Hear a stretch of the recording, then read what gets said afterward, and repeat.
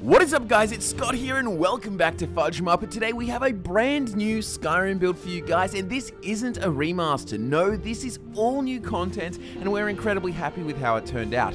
This build has so much potential that it can barely be contained in Skyrim, but you'll learn a little bit more of that when we get into the role-playing. On the topic of role-playing, we have an awesome origin story in store which makes the role-playing and every aspect of the playstyle that much more satisfying to experience firsthand.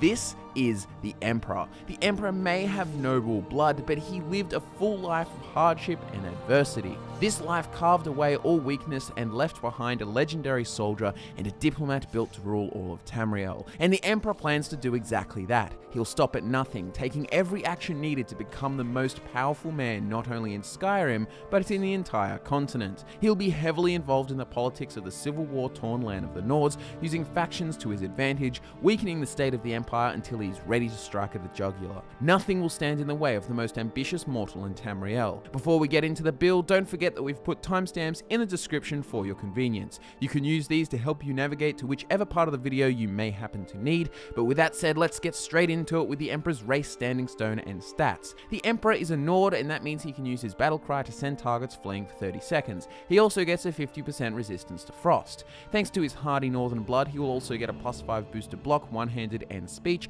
all of which will be a great help for the Emperor early on. Early on, the best stone to use is the Lover, as it will help him gain experience in all of his skill categories. After that though, because of his low armor rating, the Atronach stone is a must for the 50% spell absorption. As for stat spread, take 80% health to keep you alive. As I said, he doesn't have much armor, so being tanky and having a high pain tolerance is quite important for this regal warrior. Then put 20% into stamina for endless power attacks, shield charges, shield bashes, and overall sprinting. The Emperor was born in the small rural town of Pell's Gate in central Cyrodiil, but his story starts before then. His mother may have been a lowly Nordic barmaid serving in one of the taverns in Corel, but his father was considerably more noteworthy. The Count of Corel was known for his often less than regal behaviour. He would often leave his keep in his luxurious bedchamber to spend time in the nicer inns of the city. While his wife, the Countess, warmed his bed at home, the Count was flirting with wenches as they served him in his hired tavern room. And one spring evening, the Emperor's mother brought the Count's meal and a tankard of ale to his room, only to be invited in by the Count, who had far more than a warm meal on his mind. Several months later, one of the Count's advisors warned him of a particular Nordic wench who had become pregnant with his child,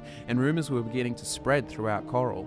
In a panic, the Count sees no solution but to have her conveniently disposed of to avoid the Countess from finding out, and also having a bastard child. Learning of the ploy through friends, the Nordic barmaid packed up her few earthly possessions and left the city, heading east. She eventually wound up in Pell's Gate, where she realised she simply couldn't go any further. Her stomach was enormous and it felt as though the child was going to burst out at any moment. The locals took pity on her and housed her until her son was safely delivered. From there, the former barmaid and her newborn son took up residence in a farmhouse, paying for their home by labouring on the owner's farm. The Emperor's mother had no intention of sharing the circumstances of his birth until he was old enough to handle the news in a mature fashion. She had only told the farmer. While his father lived in luxury, every comfort supplied and every whim humoured, the bastard son slaved away in the fields covered in muck and sweat. To make matters worse, he was bullied mercilessly by the other children of the town. While they all had poverty in common, the other kids had one thing he didn't: a father in the home. So in a cruel yet fitting fashion, they called him Bastard, and the Emperor could do nothing about it. When he reached adolescence, he finally worked up enough courage to confront his mother about his father's identity. As he toiled away in the field, he planned exactly what he would say to her. His anxiety over years of quiet pondering on the matter added to the gravity of the situation. It was late afternoon when he sat mulling on how to approach the confrontation. He'd been tilling the same bit of land for hours when the farmer ran to him. The farmer was run ragged and thoroughly out of breath as he tried to talk. The man's expression was full of panic and grief. His mother had been attacked by a pack of wolves on the outskirts of town.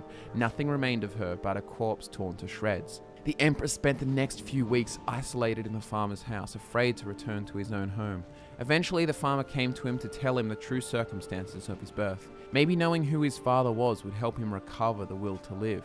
This only angered the Emperor. His mother had given her life for him while his father didn't spare a thought for them. He had no intention of returning to Corel. Instead, he left Pell's Gate behind. He didn't have the funds to facilitate travel across the land, so he joined up with the Imperial Legion. With them, he would get paid and see different parts of Tamriel.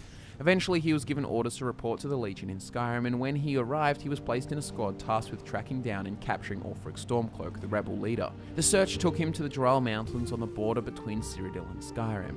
A skirmish broke out in the harsh and heavy snows when they found him. The Emperor chopped down many Stormcloaks with his sword until only a few remained. He hit a rebel with his shield and heard a woman's cry in response.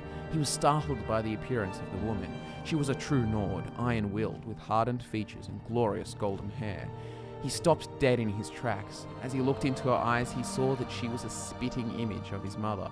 Another Imperial soldier moved in to kill the Nord woman, but the Emperor acted irrationally, jumped in her defense, and then killed him.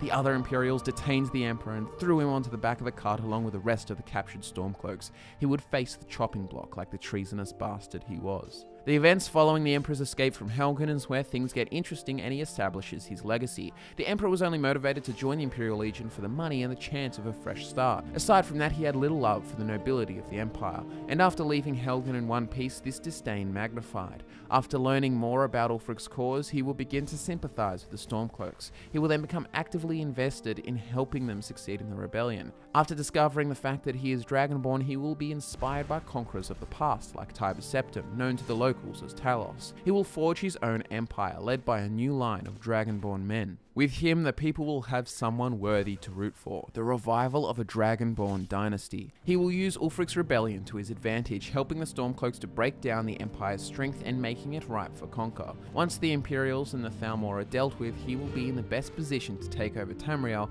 much like Tiber Septim had in the past. Obviously, this attitude means he respects Talos and will support the Nord's freedom to support them. He will also want what's best for the Nords as he himself embraces his own heritage. All the more reason to destroy the Thalmor.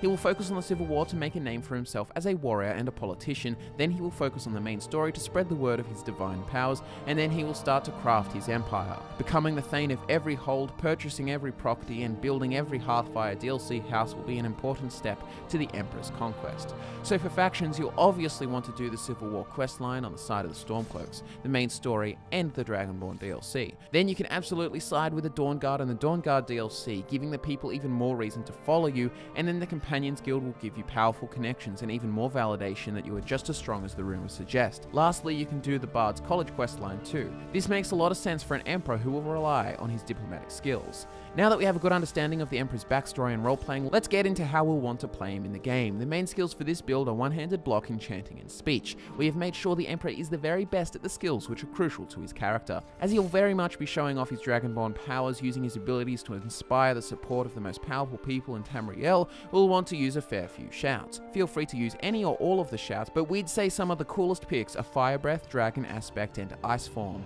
But with that sorted, let's get into the essential perks in each of his major skills. As a former soldier on the front lines of the Imperial Army, the Emperor got experience with a sword that many nobles would never get. He was dispensable and replaceable, so there was far more at stake when he drew his sword in combat. From the one-handed skill tree, take the middle branch up to Savage Strike. These perks are all that you'll need to rip and tear through pretty much any opponent you can't sway over with your diplomacy, and Savage Strike gives you plus 25% to standing power attack damage, as well as the ability to behead enemies. Next up we have Block, the skill which quite literally goes hand in hand with the previous one for infantrymen like the Emperor. The only difference now is that the Emperor has the pick of the best shields in Skyrim. From the Block skill tree, go for everything. Quick reflexes will slow down time when you have your shield raised and someone power attacks you, allowing you to outplay your opponent, avoiding their very best attacks. With perks like Shield Charge, you'll also have offensive options with the shield raised. The Emperor doesn't dress like a common soldier. While that might be relatable to every man, it doesn't make him look particularly fit to rule the entire continent. No, instead the Emperor will spend his time in the finest robes and accoutrements. But in order to get away with this, his gear absolutely has to be enhanced with arcane enchantments. From the enchanting skill tree, we suggest taking the left branch and the middle branch. Extra effect is always a great choice for putting 2 enchantments on each item, but because the Emperor will need elemental resistances, Fire, Frost, and Storm Enchanter are well worth the investment too. Each of these improves enchantments of the corresponding elements by 25%. Lastly, but not least, we have the skill that separates the average military commander from the true ruler. We already know the Emperor can fight, but with his speech skill, we also know he can inspire loyalty and admiration from everyone he encounters. From the speech tree, we recommend taking the entire left branch. With these perks, the Emperor will be a god of the market, bartering like a pro. Having Investor and Master Trader to invest in merchants for future gain is a perfect example of the Emperor's ability to create a thriving and sustainable economy economy under his rule. And so with those skills, shouts, and perks sorted, this is how the Emperor will play. Outside of battle, he will be the ultimate diplomat, increasing his political standing in Skyrim at every possible opportunity. In battle, he will be a simple, straightforward, gallant warrior. He fights like a disciplined soldier with the courage to lead an army from the front lines. Nothing provides morale to an army on the battlefield like the sight of their ruler taking an active role. The Emperor will enter battle behind a powerful dragon shout, sprinting with his shield raised in a shield charge. Then he'll bash with his shield and slash with his sword, only stopping to watch for incoming power attacks which he can swiftly dodge and counter. As for gear, the Emperor will wear noble clothes. These can be found in the East Empire trading area in the Solitude's docks. Along with this, hide braces and leather boots topped off with a gold and ruby circlet, gold diamond necklace, and a gold and sapphire ring. Enchant all of this with enchantments like Fortify one-handed, magic resistances, Fortify health, and elemental resistances. For weapons, get the Blade's Shield and the legendary weapon Dragonbane. If you'd like an alternative to Dragonbane, go for an enchanted blade sword. And that's it for this week's build, guys. Subscribe to FudgeMuppet if you're new in town, and give the video a like if you want to see more content just like this. Don't forget that the links can be found in the description to our social media accounts, along with timestamps to help you navigate throughout each section of the video. As always, thanks so much for watching, guys. I'm Scott, and I look forward to nerding out with you again in the next video.